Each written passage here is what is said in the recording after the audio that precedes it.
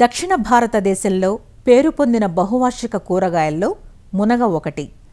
ఒకప్పటి పెరటి మొక్కగా ఉన్న మునగ ప్రస్తుతం అధిక విస్తీర్ణంలో వాణిజ్య శైలిలో పండించబడుతోంది. ఈ మధ్య కాలంలో కాయలతో పాటు మునగ ఆకులను ఔషధ, పోషక విలువల కోసం వినియోగిస్తున్నారు. మేలైన యాజమాన్యాన్ని మేళవించడం ద్వారా అధిక దిగుబడులతో మునగ తోటల సాగు రైతుకు మంచి ఆదాయ వనరుగా మారింది. నాటిన తొలి సంవత్సరమే మునగ ఫలసాయాన్నిస్తుంది. అలా ఫలసాయాన్నిస్తున్న మునగ రకం PKM 1. ఈ ఏకవార్షిక రకం మునగలో ప్రాచుర్యం పొందింది. పంట తీసుకున్న అనంతరం కొమ్మ కత్తిరింపు చేయటం ద్వారా ఏటా దిగుబడి తీసుకునే అవకాశముంటుంది. మరి మునగలో అధిక దిగుబడి కోసం సాగులో ఎలాంటి మెళకువలు పాటించాలో వివరిస్తున్నారు శ్రీకాకుళం జిల్లా టెక్కలి ఉద్యాన శాఖాధికారి CH చంద్రశేఖరరావు. మునగకి అనుకూలమైన వాతావరణాన్ని మనం గమనించినప్పుడు 20 డిగ్రీల నుంచి 25 డిగ్రీల సెంటీగ్రేడ్ ఉష్ణోగ్రత ఉన్న ప్రాంతాలు వీటి సాగుకు అనుకూలం. అయితే 40 డిగ్రీల కంటే ఎక్కువ ఉంటే మాత్రం పూత రాలిపోవడం జరుగుతుంది. అదేవిధంగా అధికంగా మంచు, చలి ఉన్న ప్రాంతాలు అనుకూలం కాదు. మునగ సాగుకి అన్ని రకాల నేలలు ఇంచుమించు అనుకూలమే. అయినప్పటికీ అధిక సేంద్రియ పదార్థాలతో కూడినటువంటి ఇసుక నేలలు అనుకూలమైనవి, మంచి శ్రేష్టమైనవి. విత్తే సమయాన్ని గమనించినప్పుడు వార్షిక మునగైనా బహువార్షిక మునగైనా సెప్టెంబర్ నెలలో నాటుకోవడానికి అనువైనది. వార్షిక మునగ ఎప్పుడు నాటినా పూత వేసవి ప్రారంభంలోనే వస్తుంది. రకాలని మనం పరిశీలించినప్పుడు ఎక్కువగా దేశవాళీ రకాలే మునగలో సాగులో ఉన్నాయి. అయితే ఏకవార్షిక రకాల్లో రైతుల ఆదరణ పొందినవి PKM 1 పెరియాకులం 1 అనే రకము. అదేవిధంగా బహువార్షిక రకాల్లో జాఫ్నా రకం రైతుల ఆదరణ పొందాయి. ఈ PKM 1ని పరిశీలించినప్పుడు మనము ఇది మొక్క 4 నుంచి 6 మీటర్ల దాకా ఎత్తు పెరుగుతుంది. 160 నుంచి 170 రోజులకు పూతకు వస్తుంది. కాయ పొడవు గమనించినప్పుడు ఇది 65 నుంచి 70 సెంటీమీటర్ల కాయ పొడవు ఉంటుంది. అదేవిధంగా కాయ బరువు 150 గ్రాముల వరకు తూగుతుంది. మొక్క నుండి 33 కేజీల దాకా సరాసరి దిగుబడి వస్తుంది. కాయల పరంగా చూసినప్పుడు 200 నుంచి 250 కాయల దాకా ఒక మొక్క నుంచి దిగుబడి రావడం జరుగుతుంది. మరి ఇది జాఫ్నా రకాన్ని పరిశీలించినప్పుడు ఇది బహువార్షిక రకం. దీని కాయ పొడవు 60 నుంచి 90 సెంటీమీటర్లు ఉంటుంది. మెత్తటి గుజ్జుతో చక్కటి రుచి కలిగి ఉంటుంది. మరి రెండో సంవత్సరం నుంచి కాపుకు వస్తుంది. మొదటి 2 సంవత్సరాలు చెట్టుకు 80 నుంచి 90 కాయలు వస్తాయి.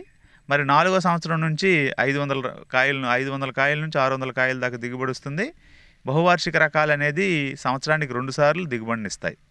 నేల తయారీ గమనించినప్పుడు ఏ ప్రధాన క్షేత్రంలో అయితే మనం నాటుకోవాలనుకుంటున్నామో ఆ క్షేత్రాన్ని 4 నుంచి 5 సార్లు దుక్కులు చేసుకోవాలి.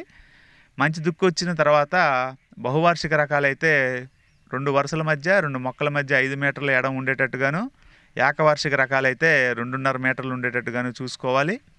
గుంతలు అడుగున్నర పొడవు వెడల్పు లోతులతో గుంతలు తవ్వుకొని గుంత తీసిన మట్టిలో 10 కేజీల పశువుల గత్తంతో పాటు 1/4 కేజీ దాకా వేపపిండి మరియు సింగిల్ సూపర్ ఫాస్ఫేట్లను కలుపుకొని గుంత నింపుకోవాలి. బహువార్షిక రకాలైతే కొమ్మల కత్తిరింపుల ద్వారా సాధ్యపడతాయి. ఈ బహువార్షిక రకాల్లో 90 నుంచి 100 సెంటీమీటర్ల పొడవున్నటువంటి కొమ్మ ముక్కల్ని 5 నుంచి 8 సెంటీమీటర్ల మందం గల కొమ్మల కత్తిరింపుల్ని మనము మొక్క నాటుకోవడానికి ఉపయోగిస్తాం. మరి ఈ కాండపు మొక్కలు ఎకరాకి 160 దాకా కావాలి. ఏకవార్షిక రకాలైతే ఒక ఎకరానికి 1/4 కేజీ దాకా విత్తనం అవసరం పడుతుంది. మరి వీటిని నేరుగా పొలంలో కానీ పాలీ సంచుల్లో కానీ మనం నాటుకొని విత్తుకొని 15 నుంచి 20 సెంటీమీటర్లు పెరిగాక నాటుకోవచ్చు. మొక్కలు 60 నుంచి 70 సెంటీమీటర్ పెరిగాక మొక్కల చివర్లు అనేది త్రుంచివేయడం జరగాలి. ఎరువుల యాజమాన్యం విషయంకి వచ్చినప్పుడు గింజలు విత్తిన 3 నెలలకు ఒక గుంతకు 100 గ్రాముల యూరియా, 50 గ్రాముల మ్యూరేట్ ఆఫ్ పొటాష్ 3 నెలల వ్యవధిలో 3 సార్లు మనం రిపీట్ చేయవలసి ఉంటుంది. అదే ఏకవార్షికాలకైతే 2 సార్లు మనం వేస్తే సరిపోతుంది. మరి నీటి యాజమాన్యం విషయానికి వచ్చినప్పుడు విత్తనాలు మొలకెత్తే వరకు అయితే 3 రోజులకు ఒక నీటి తడి ఇవ్వాలి. తర్వాత 10 నుంచి 15 రోజులకు ఒకసారి నీటితోడి ఇస్తే సరిపోతుంది.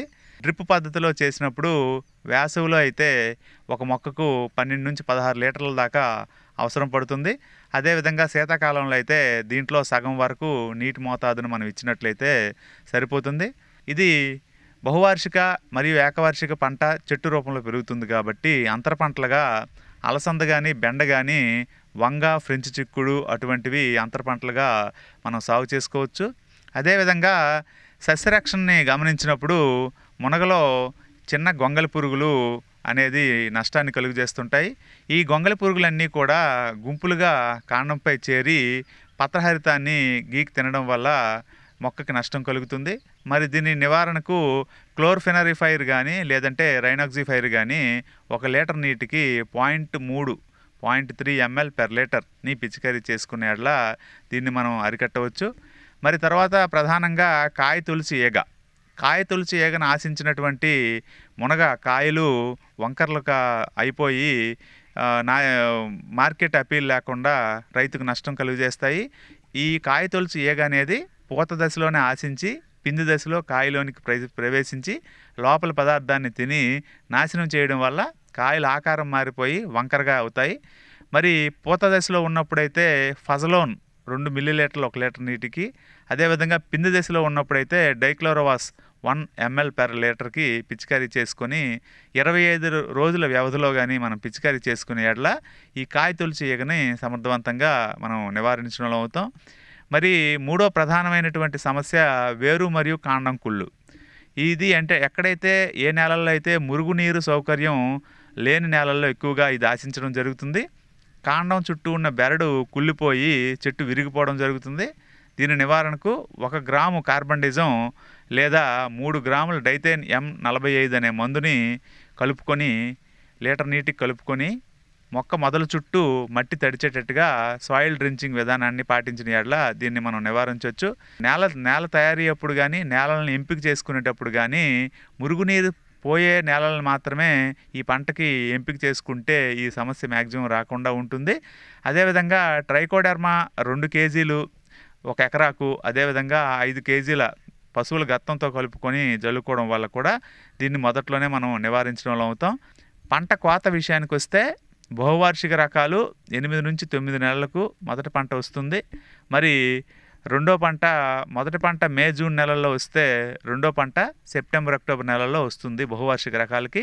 ఇవి ఒకసారి కోత అయిపోయిన తర్వాత 1 మీటర్ ఎత్తులో ఉన్నటువంటి కొమ్మలను కత్తిరించి వాటిని మనం ఎరువులు పూర్తిగా వేయడం వల్ల చెట్టు 10-12 నెలలకు మళ్ళీ ఒక రూపును సంతరించుకొని మళ్ళీ దిగుబడికి ప్రారంభ దశలో ఉంటుంది. కాబట్టి ఈ రకంగా కొమ్మల కత్తిరింపులు అనేది బహువార్షిక రకాల్లో కోత అనంతరం చేయవలసి ఉంటుంది. ఈ రకంగా మనము 4 నుంచి 5 సంవత్సరాలు చేశాక 10 సంవత్సరాల వరకు మునగ చెట్టు అభివృద్ధి చెంది దిగుబడినిస్తుంది.